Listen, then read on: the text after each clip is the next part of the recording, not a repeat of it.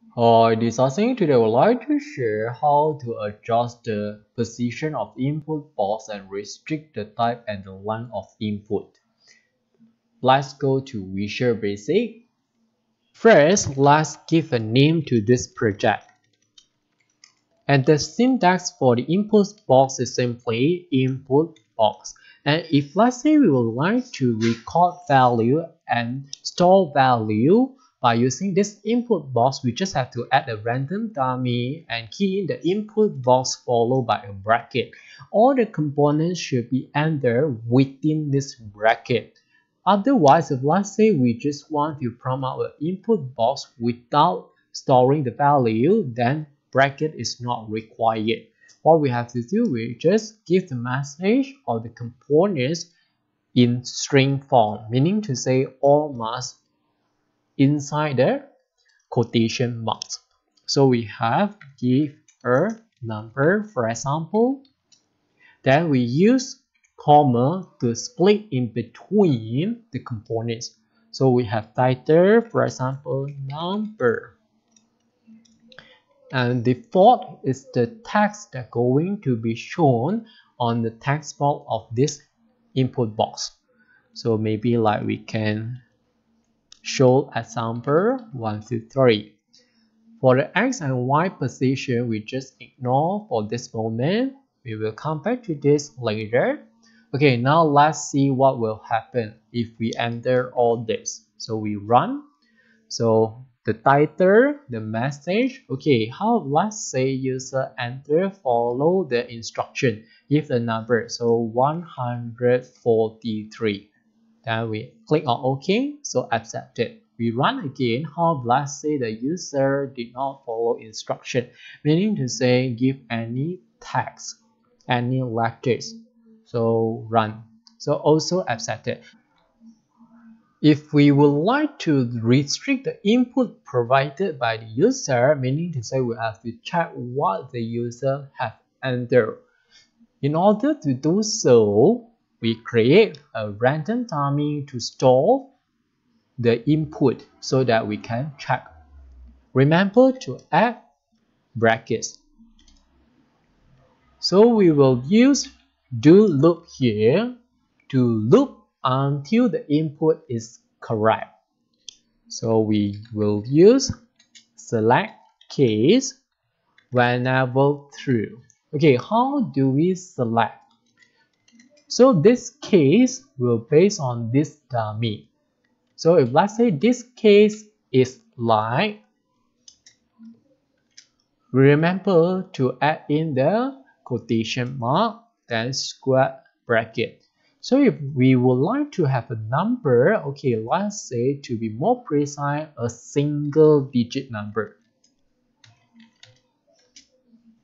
Example 1.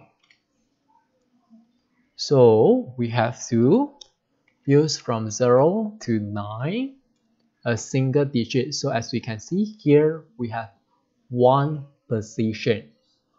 If this is correct, remember to exit do. Otherwise, this will loop infinitely. So it's a must to exit this when it is correct. So we have start with select and we end with select. Loop for the do function. Okay, so done already. Let's run. Okay, again, give a single digit number, example 1. So if let's say the user don't want to listen, so give a text, okay, a string or some letters, then okay.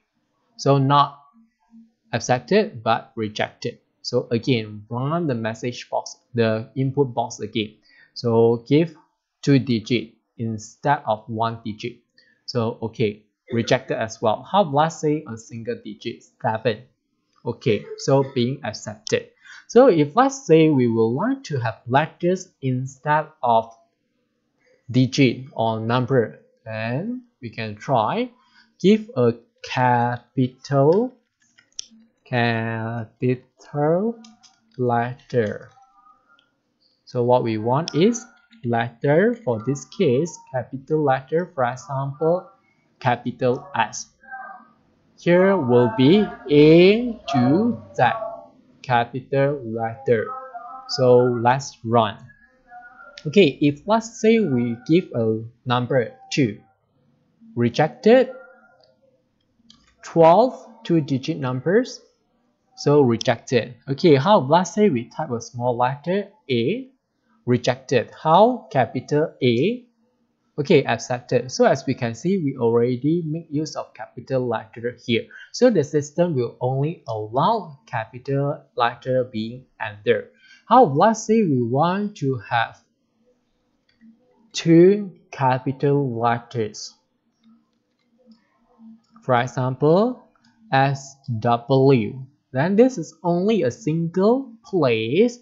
To have 2 capital letters, we must have 2 places. So we have to copy and paste to make it 2 position.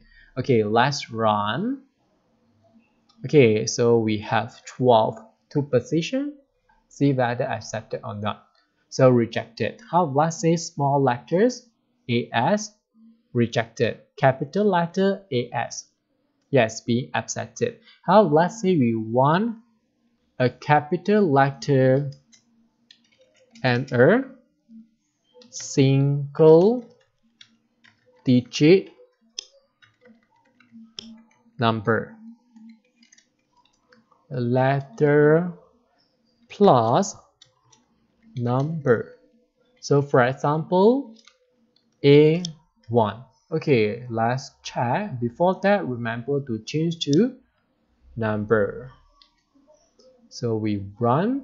Okay, now let's say first one is the number, then only followed by letter. So okay, rejected because the sequence is very important. So we have capital letter and number. So maybe A3. Okay, so accepted. Okay, now let's try how to adjust the startup position of the input box. So we just have to add the 2 components, the X position and the Y position.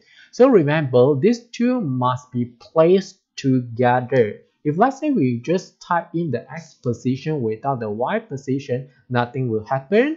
Or if we type in only the Y position without the X position, also nothing will happen. These 2 must be typed together, then only we will see the result. For example, we put in 0 and 0. Let's run, see what happened. We run. So the input box is now on the top left. So we must enter so that this input box will be closed. Okay, after accepted the input. So capital letter followed by a single digit. Okay, so we back to this. We should be say, okay, let's say we want to have at this corner. So maybe we can have 23,400 and 13,400. Okay, let's check, run. So we'll be at this bottom right corner. Okay, then again we must enter before we can close the input box. Okay, that's all for today. Thanks for watching. Hope you like this. See you.